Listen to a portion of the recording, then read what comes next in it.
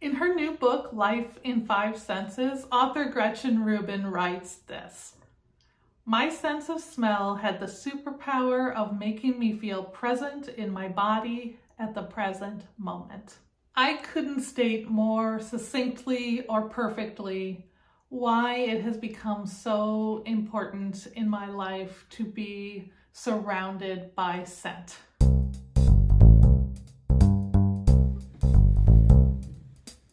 And today I want to talk about the ways in which cultivating a scent environment and creating associations with scent have been a real boon for my mental health. So I'm going to tell you how I use scent in my life, all of the different means I use to bring that into my home and my person. I'm also going to talk a little bit about the ways that I don't use scent. And then I'm going to explain why I find scent so useful for mental health purposes.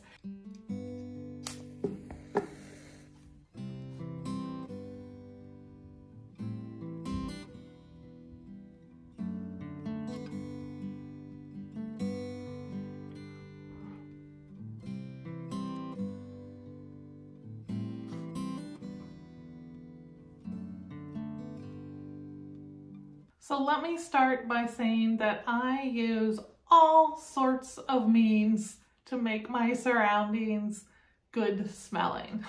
My most common by far means is using my diffuser. So a diffuser is just a little electric device. This one has a USB-C cord, and what it does is it takes water and a few drops of oil and it diffuses those into the air into volatile particles that fill up your room with scent over time. I also love to use scented candles, especially more natural smelling ones like this one, which was made by my friend Beth from Baldamia. I sometimes burn incense that I get from a number of different places. I like room sprays and linen sprays and that sort of thing. And I also like live plants that have scents. So up on my balcony, I have things growing like rosemary and jasmine and geranium.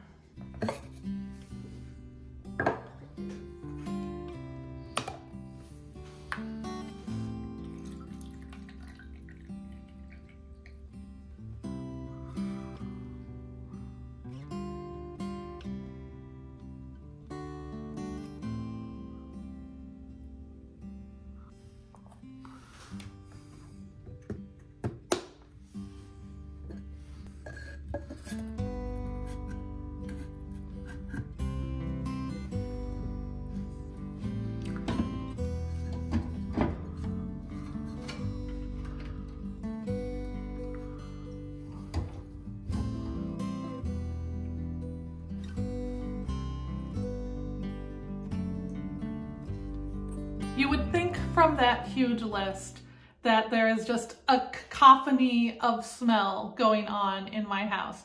And that's really not the case. And that's because of what I don't do specifically. The first thing that I don't do is I don't use any sort of scented laundry detergent. I have sensitive skin, so a lot of the fragrance additives in laundry detergent or in things like dryer sheets or fabric softeners can cause me to break out in a rash. So I always use unscented laundry detergent, and that becomes just a clean, empty base to start from. Really try to keep things to one scent at a time. And I do switch out scents from one to another instead of having a basic scent that's always there in my house, because nose blindness is a real thing and you will become immune to scents after smelling it for a little while. In fact, it can happen as quickly as in a couple of minutes. So I switch out from day to day what scent that I am using at home, but I try not to have a bunch of different ones going all at the same time. I also avoid chemical-y scents. One thing to realize is that all scents are chemicals. Even natural scents are caused by chemicals, but there's a difference between being chemicals and being chemical-y. And one thing I've noticed is that when you use natural scents, when you use natural oils and that sort of thing, they tend to dissipate more quickly in the environment than some chemically scents. So when I use natural scents, I can expect them not to be hanging around forever. And that's a good thing, because that means as I move through different scents in my life, I don't get that nose blindness, and I don't get the distraction of one scent mixing with another in maybe a not very pleasant way. I'm not a big fan of like cleaning products that leave sort of a chemically scent afterwards, or those plug-in deodorizers or that sort of thing that just don't smell like a good natural scent. I also use unscented or very lightly scented soaps and shower products. The one exception to that is things like bath bombs or shower bombs, because I think of those more as aromatherapy during the experience than creating a scent that will stay on my skin. I do use personal scents, but I tend to use fragrance oils or something that's going to stick very close to my body rather than spreading out into the world around me. I choose scents that have pleasant associations for me. I mean, that's kind of a no-brainer, right? But especially if you have childhood trauma, or if you have negative experiences, which I think all of us have, those things can be associated pretty strongly with scents that other people might consider good scents. So just think about that when you're creating a scent environment in your home, and choose things that actually make you happy or calm or soothe you. Or even things that make you energized or focused, because that can actually be super useful as well. And finally, I do not use any sort of scented trash bags or toilet paper or tissues or anything like that. Again, it comes back to those scents that feel natural versus chemically. I just don't like most of those scents, to be honest.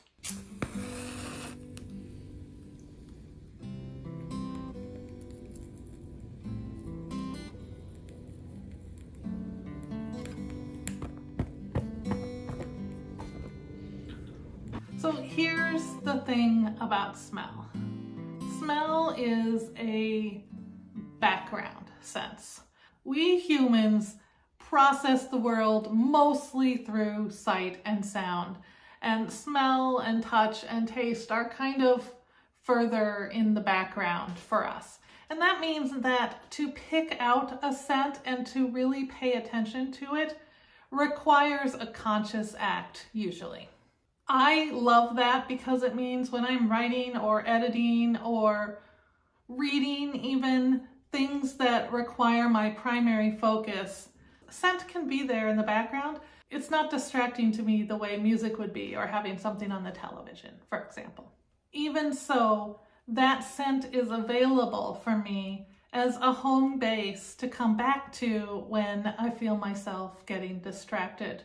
My diffuser scents actually act as a reminder to me sometimes that I should be writing, I should be focusing on what I'm doing at the present moment, instead of scrolling on my phone or getting involved in some other project that has distracted me.